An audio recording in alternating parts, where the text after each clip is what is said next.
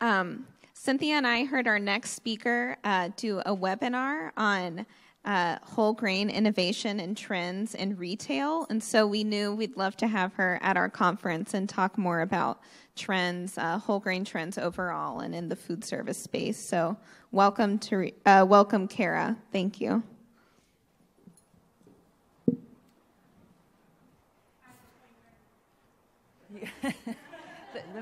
The walking clicker. It's a trend, exactly. Well, good morning, everyone. I'm Kara Nielsen. I'm a trendologist, which means I spend a lot of time doing PowerPoints. But I also worked in the kitchen for many years. I was a pastry chef in the 90s in Berkeley when the whole food movement was really gathering steam and coming up.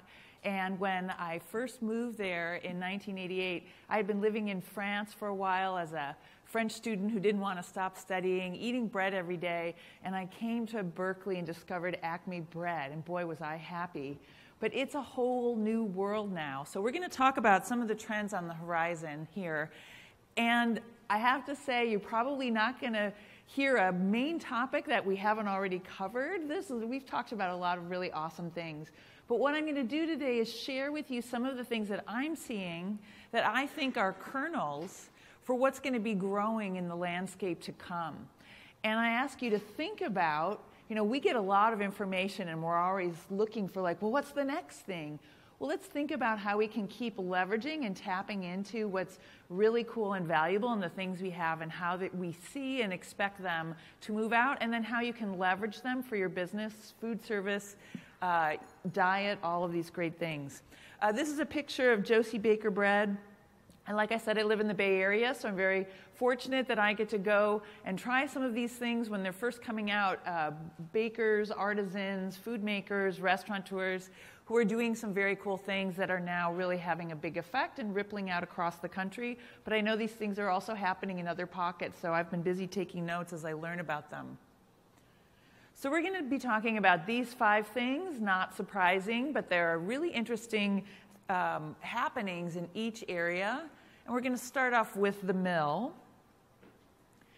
And I was really excited to learn about Grist and Toll. This is an urban mill, the first one in 100 years in Los Angeles.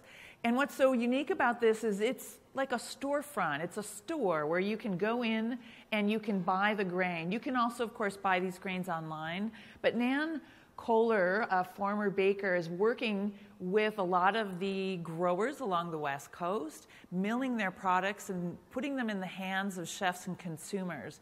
And I think this is a real sign. We've talked about farmers who are milling. We've talked about various chefs and bakers who are milling. I once went to Nelcote in Chicago a few years ago, and the mill is down in the basement in probably what was like a utility closet. We really need to start seeing these things so that people can get excited about them. And so when we think again about the theater and turning consumers on, it's putting these things front and center. And this is what's happening with Grist and Toll. Using a lot of really great grains. I love this notion of flours of distinction. This is moving beyond the notion of ancient grains, beyond this heirloom grain. We've already talked a little bit about how there's some problems with some of these terms. Steve Jones told us about that, of this heritage is great, but we want to also be modern in other respects. So I think flours of distinction is a great way of looking at that. And then here's another restaurant that is really founded around the idea of milling fresh grains and then turning those grains into wonderful foods. And it really helps me remember, when I think about flour, even as a former pastry chef and baker, I immediately think about bread. But of course, we've seen all the wonderful foods that have made with grains, and these are the things that are on the menu at Emmer and Rye. This restaurant is in Austin. It hasn't been open very long, but it's already getting a lot of press. Winning awards. Bon Appetit put it in the top 10 new restaurants this year in an issue that just came out last month. And again, this is also part of this new grain economy, or this heritage grain network that we're seeing, where the growers are connected to the millers, are connected to the users, whether those are brewers, chefs, bakers, maltsers. This is a really exciting network, and I think we have to keep working on how to grow these networks, which of course are springing up around regional grain crops and farmers who are growing grains. And you can see some of the wonderful dishes here. The calling out of the grain. It makes you wonder why it took us so long to start talking about varietal grains when we've been talking about different kinds of apples, different types of citrus on menus for years now, also crediting the farmers. Now grains are finally catching up in a bigger way. Of course, this is still very fine dining, so there's a lot of room to grow. And to see these types of trends move out into more chains and different kinds of restaurants that have a bigger reach.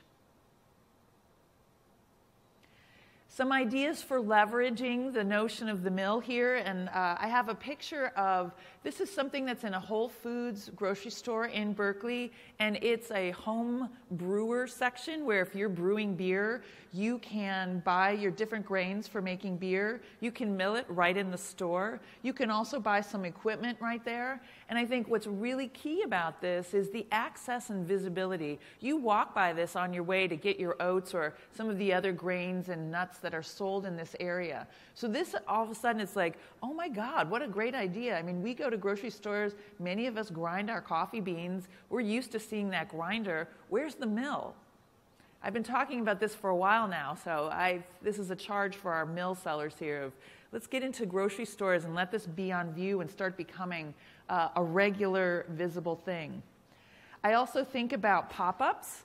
Pop-up milling events, whether they're in cafeterias or cookware stores. We're used to the whole pop-up concept.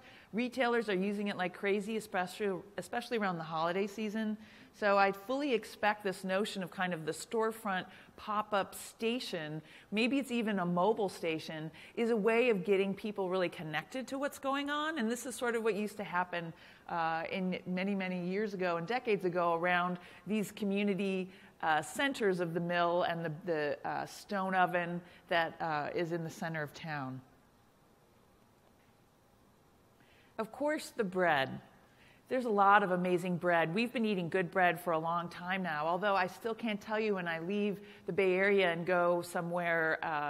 I have a brother who lives in Highland Park, which isn't far from here, and we went to a fancy Mariano's bakery that has a whole oyster bar in the grocery store, and we were buying oysters last month, and I went to find a good piece of crusty bread, and I was so disappointed.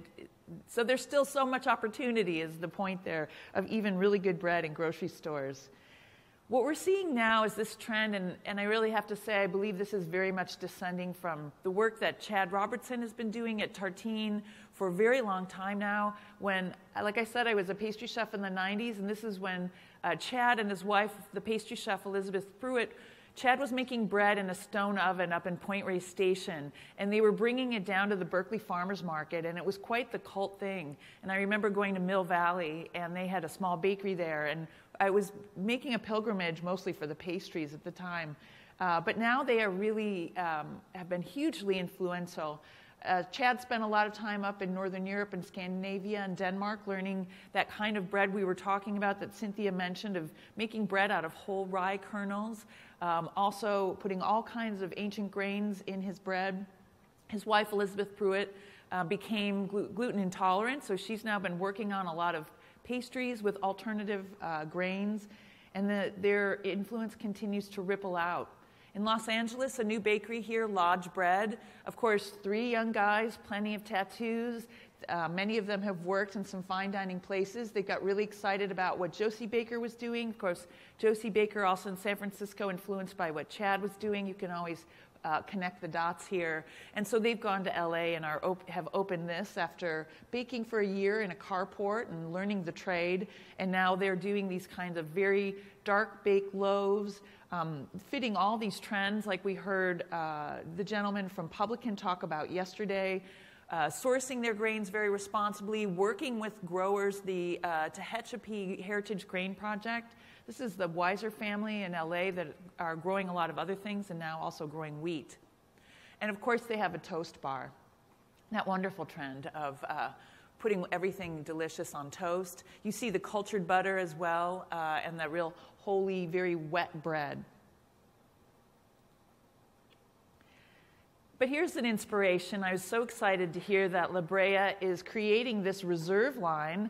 This is wheat with a purpose. Everyone's got their tagline here, but it's really helpful because it really shows that there's a lot of intent here. La Brea, of course, is a much bigger company than it used to be, but they have managed to create a relationship with a Montana wheat farmer. Perhaps some of you in this room know this person, Dean Folkwald. And they are using different kinds of grain that he's growing and creating these 3 styles of this reserve bread, basically bringing to scale what we've been talking about. And it's so exciting when I see this because it means that where there's a will, there's a way. And just as Fusion was able to grow with its brown rice, there's some growing pains, but if you can find the source, you can do it. So I'll be looking for these types of breads, but it's a really good indication that for food service and for large feeders, that these are opportunities here that you don't have to ignore. This is also something that was getting a lot of attention in San Francisco, was the first baguette vending machine. So it's kind of taking it in a different direction. And of course, it has a Frenchy name, and it's owned by a Frenchman. So Le Bread Express, I guess, is selling par-baked baguettes. I mean, these are the kinds of par-baking that you would see in an in-store grocery store, but now they're being loaded into this vending machine, and they finish baking as soon as you purchase it. So I went to San Francisco, I live in the East Bay, and put in my credit card, and I could see that there's a couple of left. There were little indicators of how many loaves are in there and how long it's going to take you. And then you can see here on the 1, 2, 3, and out comes your baguette. And I was really impressed. It was a pretty decent baguette. My assessment, of course, it could use a little salt or salt and butter, one of the two. As it cooled off, it got a little tougher. But I think if you had taken it home and eaten it with a big bowl of soup or a stew or even toasted it the next day, this was very respectable bread. And now there's already a second bread vending machine. So thinking about some of the way to leverage this trend, the first thing I want to think about is bread as theater. And so this is the newest outing by the Tartine people.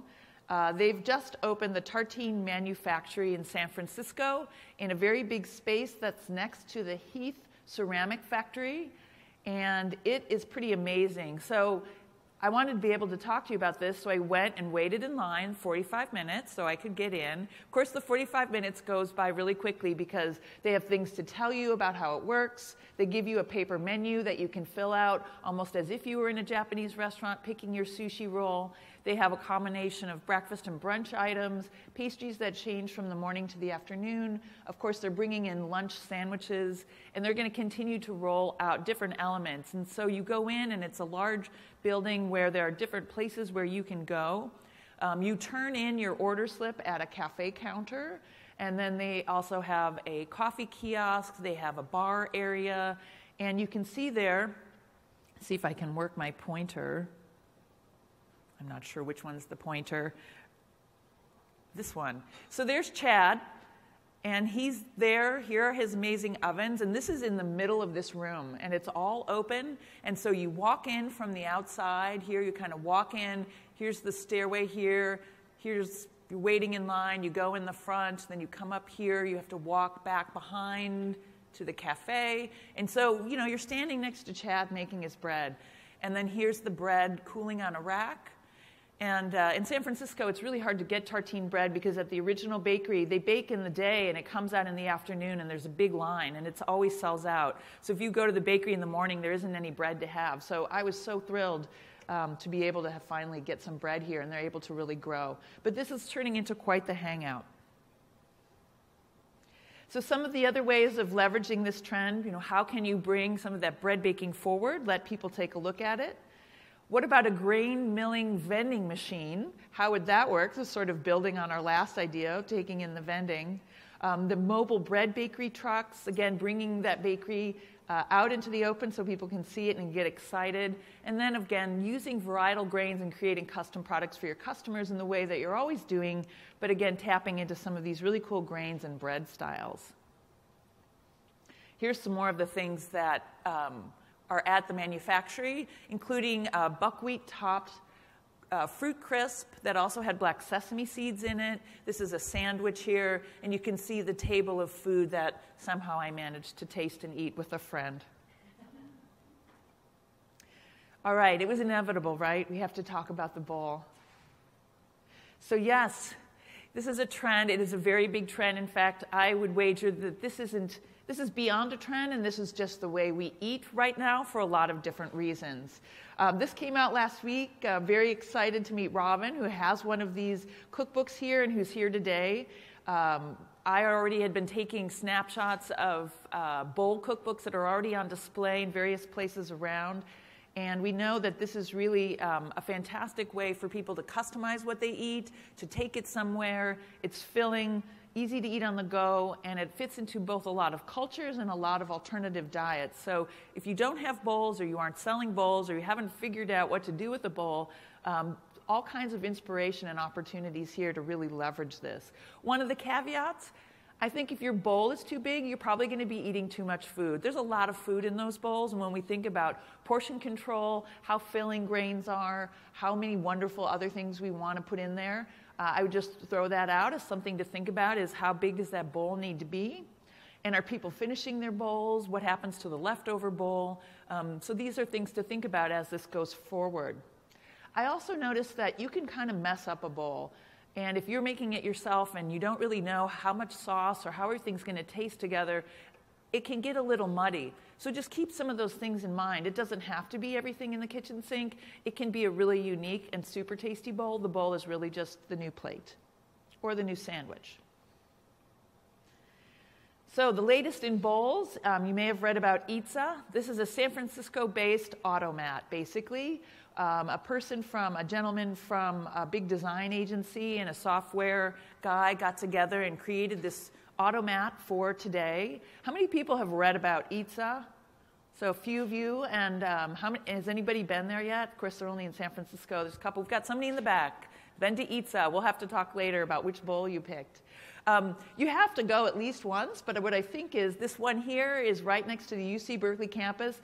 These people are going to be using this regularly. Again, the two that are in San Francisco are in places where there are a lot of people working, and so they come down for the lunch. In fact, they close at 5 p.m., so if you come to San Francisco in the evening, at this point, don't bother looking for them because they're closed. You'd think an automated place, right, could be open, but there's a bunch of people behind that wall actually putting this food together. So you order on the iPad, you wait for your order to appear, it pops into a little garage, and then it's a screen, so then it goes black and you can't see them actually putting it in, and then it lightens up and magically your bowl is there with your name on the screen, and then your name is on the bowl. And then inside, I took out the dressing. This is their teriyaki bowl, and it has mushrooms and wonton and edamame and cabbage, and it's on a fried rice mix. What's so interesting, and it took me a while to realize this because, of course, the menu isn't on a big board. It's in the iPad, so you have to kind of stand there looking at it unless you were smart like all the kids and already had the app loaded in your phone and you had ordered before you ever walked down there. But there's no meat in any of these things, which I think is also great. Keeps the calorie count down, keeps the price down. But with all those wonderful grains, most of them quinoa, and a lot of legumes, you're getting your protein for the day. I think this is also a real sign of the times that certainly for millennials and busy eaters, this is totally acceptable and preferable. It's like, give me my bowl and off I go. Another new item in the world of bowls here is this food truck in LA called Pico House. And what was really interesting for me is, the food truck trend has been around for a while. Again, it's sort of part of our food landscape now. This is a group of chef buddies. They actually all live in a house together. It should be a reality TV show, and who knows, maybe it is. They're down in LA, but they've been cooking at places like Blue Hill, Bestia in LA. I mean, these are fine dining trained chefs who've gotten together because they share this belief in good food and good grains. And this is a very thoughtful grain bowl. This isn't the, oh yeah, we're going to do a grain bowl and we're just taking our rice and putting it in a bowl that we might have been putting on a plate. They have really thought about the grains. They talk about where they source them. If you go to their website, they have a whole story about each one, why they put them together. And they really want to focus on the fiber, the flavor and the goodness of this. And this is kind of all they do.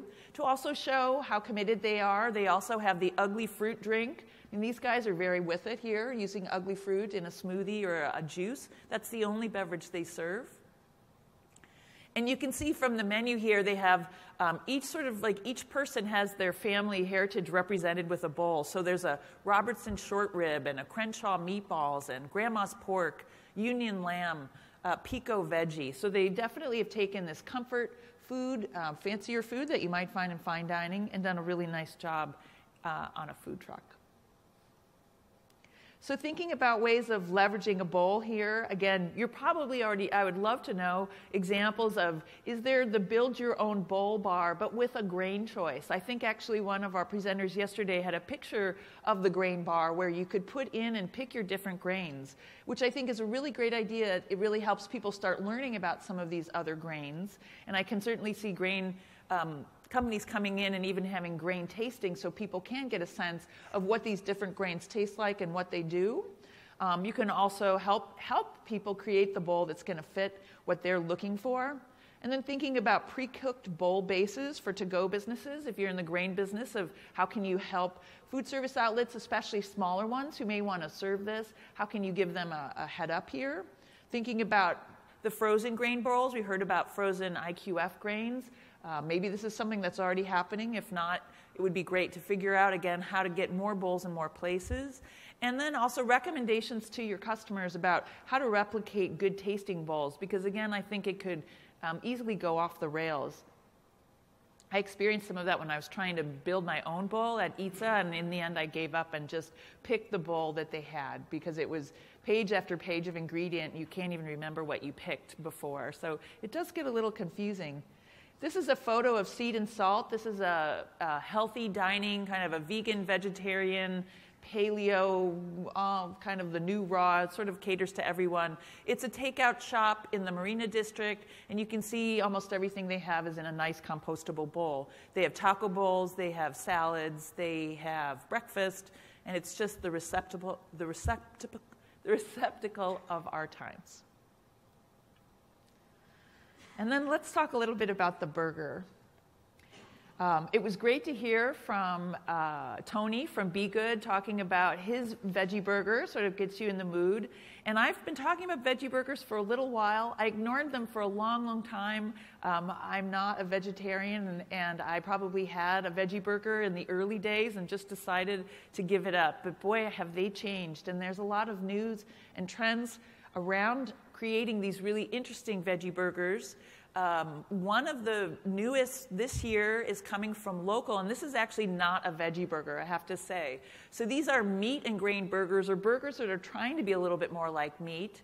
And so if you've heard about local, this is a Roy Choi and Daniel Patterson operation that's trying to bring, again, better fast food to underserved neighborhoods. The first one opened in LA in the Watts district. The second one opened in one of Daniel Patterson's restaurant spaces in Oakland in the Uptown district. I have to say, not an underserved neighborhood, but they are already working to bring different locals to other parts of Oakland and other parts of the state. And they seriously put in a lot of time in developing this food that is, again, more healthful and more thoughtful. And so this is their cheeseburger, and it's interesting. I've had a couple of them, and it really does. It doesn't taste like there's anything else really in it. But there is beef, of course, but also tofu, seaweed, and sprouted grains. And I'm not sure exactly what the grains are in there. I've been trying to figure it out. But the sprouted grain, again, not only in a way sort of stretches the meat, but it stretches the meat so that you're eating more healthier things and less meat, which also then goes back to buying less meat and looking at a whole sustainability pattern here. So it's interesting how it works both ways. And I will say the bun, again, is really great, and developed by Chad Robertson from Tartine Bakery.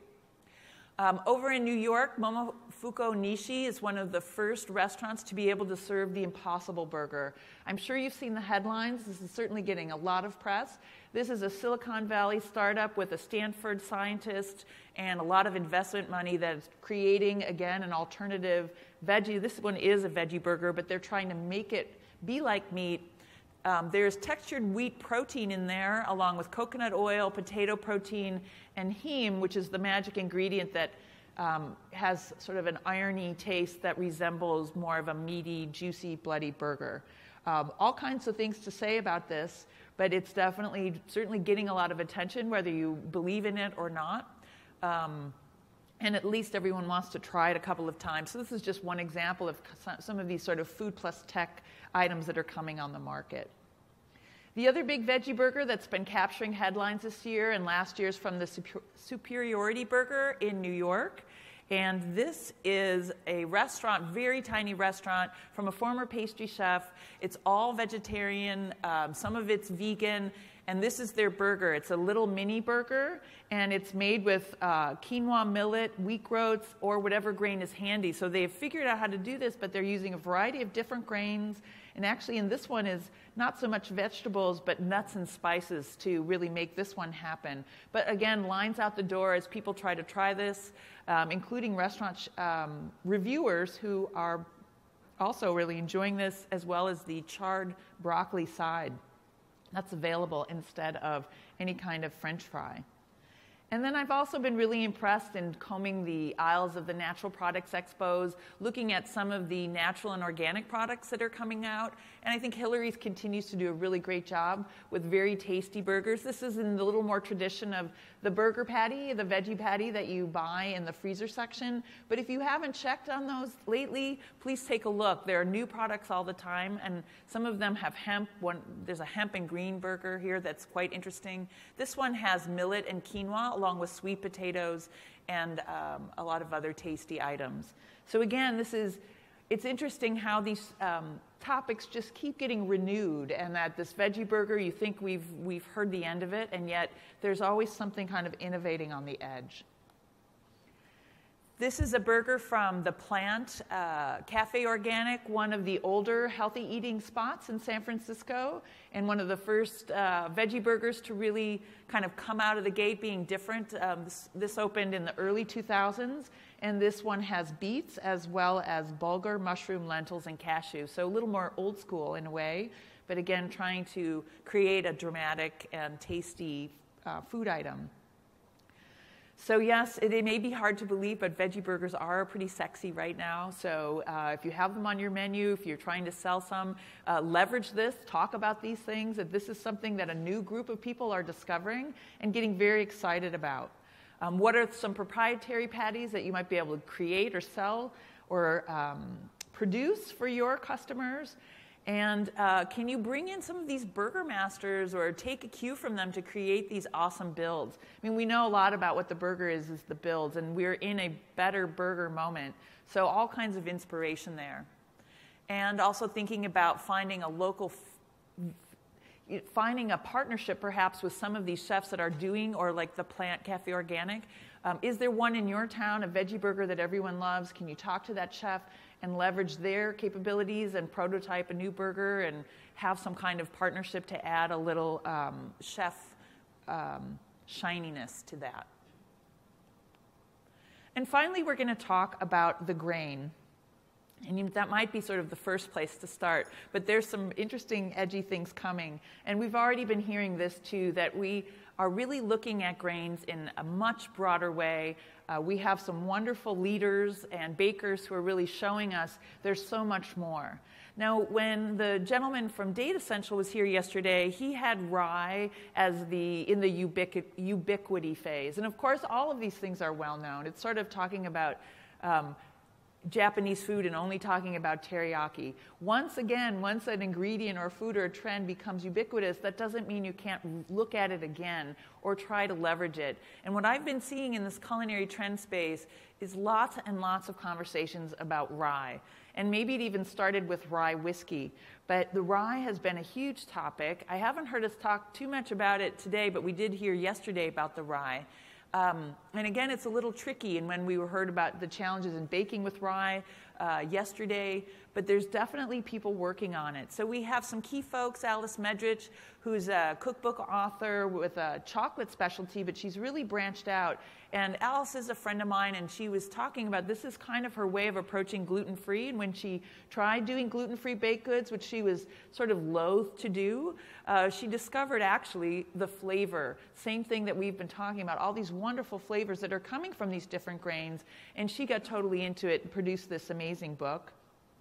But then also people like Claire Patak from the Violet Bakery, which is in London. Claire is from the United States. She worked at Chez Panisse. She knew Chad Robertson. I know it's getting to be a trend there to talk about Chad, but he was an influence for her putting rye in her brownies. And so earlier this year, you may have seen it, the rye brownie recipe made its way through the New York Times and Bon Appetit and kind of everywhere. So I actually bought some rye and made the brownies, and they were very chewy and really quite good. And the next step is to get some real rye berries and grind them fresh and try this recipe. But it's definitely something that we're seeing more and more. There's a rye chocolate chip cookie at Sycamore Kitchen in LA. I was impressed to see this new Guinness beer with a rye pale ale kind of coming at it from the other direction. I'm most excited, however, about the Great Northern Food Hall in New York. This is in Grand Central Station from Klaus Meyer. Klaus Meyer, of course, is one of the big brains behind Noma and the whole Nordic food movement that started many years ago already and continues to influence what we're doing here in the United States. He's moved here. He'd started doing some Danish baking, and earlier this year I was at a pop-up bakery in Brooklyn trying some of these items, and now he has opened his food hall that has a bakery section and a sandwich section, and part of it, each section has a name. So there's one called Open Rye, which is serving the smørrebrød on a sunflower seed rye bread. He also uses rye bread in a flatbread dough, and you can see on this photograph, these are rye crisps on the top of that smørrebrød.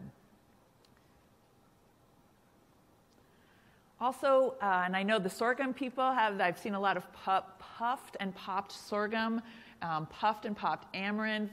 This is a really fun way, again, to get people excited.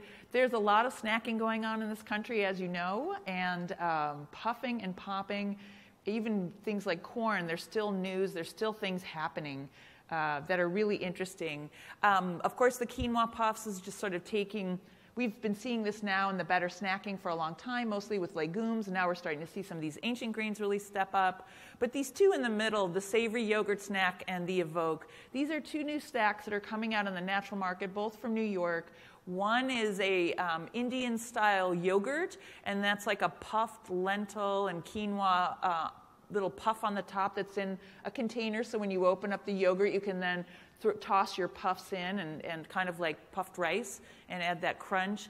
And then the Evoke is sort of like a spoonable avocado smoothie, but it also has these little puffs, these grain puffs as part of the package. There's also a foldable spoon in there, so it's literally a grab-and-go snack where you can then take your spoon, add your puffs, and make your way. I also love this sun-popped corn ice cream from Jenny's Splendid Ice Cream. It's a great ice cream shop in Ohio. They do a lot of using ingredients from local folks, and this is where they get their corn, the Bjorn corn. This is a gentleman that makes the sun-popped corn, and this gentleman pops it in the sun somehow, and then it goes into the ice cream. Really, really delicious. Just a way of showing you all the fun things to do with these grains. And then my last slide here is on the horizon grains. And of course, we've talked a lot about millet. Yesterday, we learned all kinds of things about millet and how possibly one of these next grains, along with buckwheat and sorghum. There's a lot of contenders for the crown here.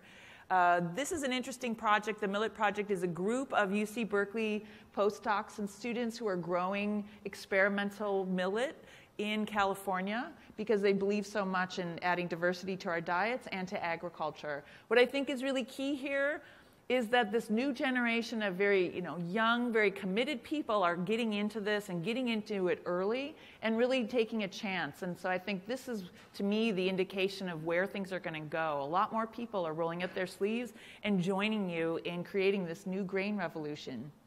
I've also been talking about purple power. I think we talked a little bit about black rice, of course. There's a lot of excitement around this. I was very interested to read about a professor at Singapore University using the anthocyanins from black rice to create this purple bread, which helps change the glycemic index of the bread and make white bread or whiter breads have a lower glycemic index because of this purple color, and these are the purple rolls on the top here. But we're also seeing purple corn and purple potatoes as well in cereals and snacks. And then finally, Job's tears. I was so glad that I didn't hear anyone else talk about Job's tears over the course of 2 days, so I could tell you perhaps one thing that you might not have been thinking about. Some of the influencers and sort of trend folks, kind of forward-leaning people, have been talking a little bit about Job's tears. I will say Bon Appetit did mention this, otherwise known as coax seed, Chinese pearl barley, hato mugi. It's more of one of these pseudo grains, more of the grass. But people like Heidi Swenson from 101 Cookbooks, she's an influential blogger and wrote the Supernatural Cookbooks. That's a bowl that she has on her website. Also, Righteous Foods in Fort Worth, a restaurant using it in place of hominy in a soup. Baru in LA, if you haven't heard about Baru, it's another one of Bon Appetit's new restaurants of the year. It's in Los Angeles, tiny place, 2 chefs. They are just doing amazing things, lots of fermentation going on. They're making their own koji with kamut, farro, and Job's tears, and then using that koji to make miso and other ingredients that they're putting on their menu. So take a look at the Baru menu in a, of course, little shopping strip mall down in LA, doing some very experimental food here. So ways to leverage the grains, and I wanted to close with this photograph of Hayden Flour Mills with their varietal grain crackers that they are selling. Red Fife, White Sonora, Emmer Farro, Bluebeard, Semolina, I think that's what that says. In any case, just showing you these things are already happening. We're starting to see these varietal grains come out. Hayden Mills is a mill in Arizona. I think someone mentioned them. They're in the forefront down in south, resurrecting this kind of grain mill behavior. So ways to leverage this. Let's get all varietal on these wheat-based products and start talking about what's in there. Lots of places to dig for inspiration from history, from regional cuisines from around the world, for new inspiration for using these different grains. Also thinking about adding more nutrition. This is already happening, but we know that the gluten-free mixes, moving the starches out and bringing in more nutritious grains, but that goes for anything. More nutrition in some of our baked goods would be great. How are ways to add more popped and puffed grains to salad bars, to hot oatmeal bars in hotels, all kinds of institutions? They could be pre-seasoned for extra interest. Just think of like a seasoned crouton, but have it be a puffed grain. And then I'd love to see more dark grains, and I bet we will with those good for you anthocyanins.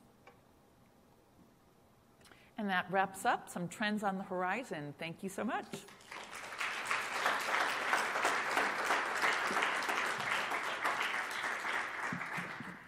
Is there any questions? I think we're going to move into a break. So if you have any questions for Kara, then please find her.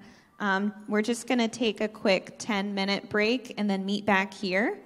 Before you pick up and leave, we had talked on the first day about sharing on social media with our hashtag. So we have our Bob's Red Mill gift bag. Is Sue Becker... Oh, okay, right in front of me. Yeah, so you won, so thank you for participating. And yeah, so we'll see you right back in here in 10 minutes. So thank you.